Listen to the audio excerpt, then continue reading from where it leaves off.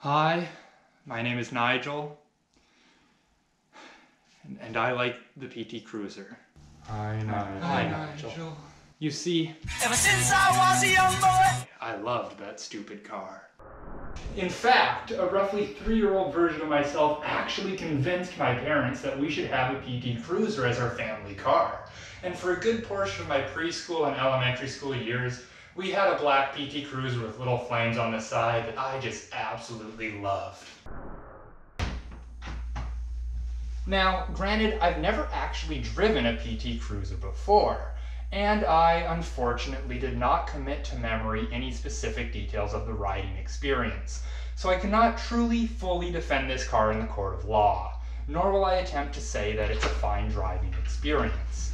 It's a late 90s, early 2000s Chrysler product, and I mean, Chrysler has never exactly been known to deliver the best quality builds or most reliable engines, and this era was definitely no exception to that. It's a heavy car, technically a light truck, with an underpowered engine, but it's wrapped in an oh so alluring exterior.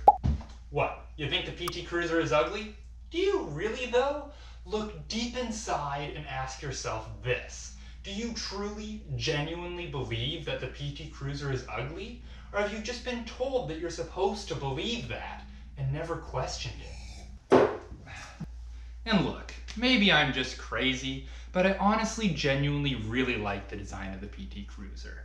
I feel like it does an exceedingly good job of calling back to 30s and 40s design cues while maintaining a clean and modern, at least by the early 2000s standards, look. I feel like with the way that current car design has leaned more and more into odd and unusual body lines and just generally gotten more complex, that the smooth and clean lines of the PT Cruiser have aged incredibly well. I could make a similar argument for the Pontiac Aztek, a car that, if released today, would honestly fit right in with the current small SUV segment that everyone seemingly wants. But that's for another time. I just have a hard time seeing the PT Cruiser as ugly. You can call it underpowered all you want and make fun of the crappy interior build quality and bad driving experience. I don't care.